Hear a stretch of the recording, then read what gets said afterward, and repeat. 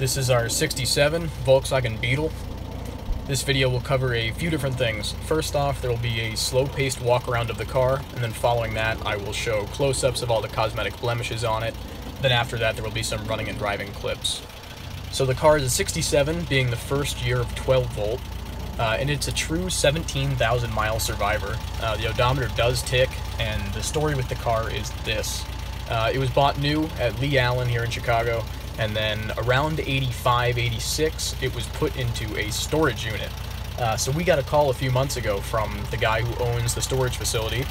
He said he was selling his lot, and he opened up one of the doors to find this Beetle, which looked to be really original, looked to be really nice, but it was all dusty. So we went over there, and the brakes were all frozen up, and we drag it out, bring it back to our shop, and we have done a pretty thorough servicing on it. We did all 4 wheel cylinders and a big brake job on it. Changed the oil, plugs, wires, belts. Put a battery in it. The car actually had the original battery in it. It's never been repainted. It's quite possibly the best survivor we've ever seen. A couple of very minor cosmetic things, but it's pretty unbelievable. I mean, the interior is perfect. When we got to it, there were no front seats, so we consulted somebody from the Samba and found the correct seats, had them recovered in the correct material, still have the original stuffing in them. So the front seats are replacements, but they're, correct. Rear and headliner, all that stuff's perfectly original. The car is pretty unbelievable. The tires are original. Odometer does tick. The radio works.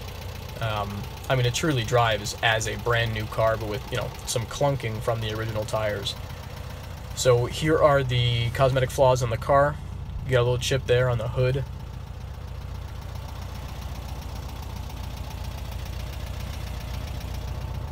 Get down low, there's a couple more little chips.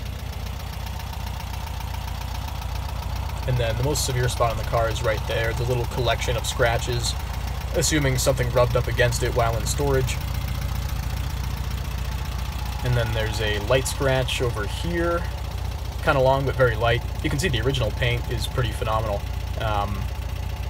Mirror-like finish, it's time capsule. The chrome is all perfect. The weather stripping is original and not dry in the slightest. Really, really, really impressive. And you can see at the very bottom of the headlight a tiny bit of aging right there. But the chrome is all very good. Light lenses inside and out are all original. They're the Hella units. Original glass as well.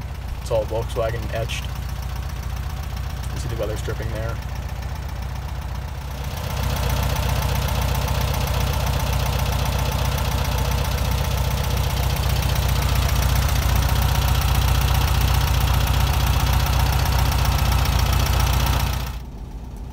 So the interior, very impressive. No chips really or anything on the dash. The radio is functional, all the gauges are functional, the odometer does tick, the 17341 is accurate. Door panels are excellent. Bottom corners of the doors, super, super nice. Really no rust at all. Car's bone dry. Comes with its original rubber mats and gray carpet. This is what the FBI will find. Number 6. What the FBI will find. And you can just see down on in here, the corners, the creases, everything is pretty much perfect. There's the plastic seatbelt holders that always, kind of turn yellow and crack, and these things are mint. All the interior trim is pretty unbelievable.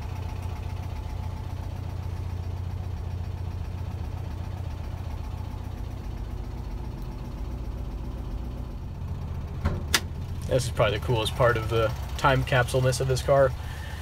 So in the front trunk, where the spare is, obviously the original spare, you can see that the rubber band on the jack is still in place. It's never even been touched. And then the piece of paper down there with the color options is there. The spare well's nice and dry.